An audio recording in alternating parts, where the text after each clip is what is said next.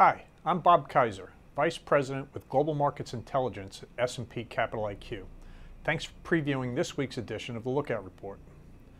Until recently, investors appeared to be quite comfortable looking past the recent string of weaker than expected U.S. economic data and declining first quarter S&P 500 earnings expectations. Although 80% of the cumulative decline in crude oil prices since mid-year 2014 actually occurred before the start of 2015, the consequences of depressed energy prices continued to reverberate through the entire stock market in terms of expected first quarter 2015 corporate earnings.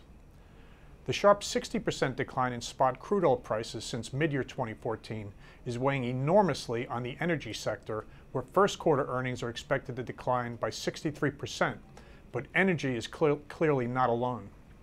In fact, 5 S&P 500 sectors are now expected to report negative first quarter earnings growth, as opposed to just 2 at the end of 2014.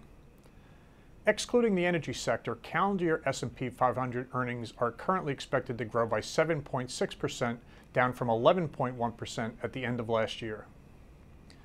Sectors that are believed to be fairly insulated from crude oil weakness and U.S. dollar strength, such as consumer discretionary and financials, have seen just over 5% reduction in anticipated 2015 earnings since the end of 2014, at least partially due to the recent string of significantly weaker than expected U.S. economic data.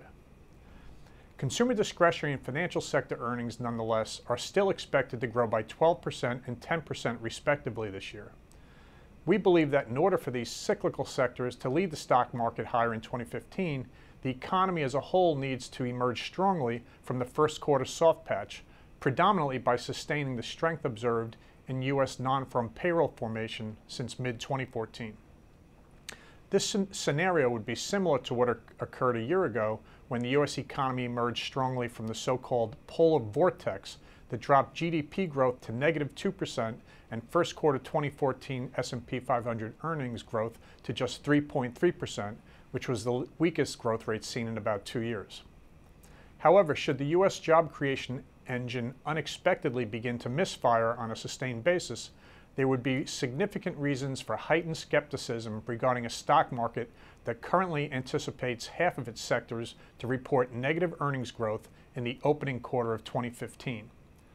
For further thoughts on this topic, plus additional cross-asset class insights from McGraw-Hill financial thought leaders, see this week's Lookout Report titled, "Investors are becoming less comfortable looking past soft economic data and declining earnings expectations."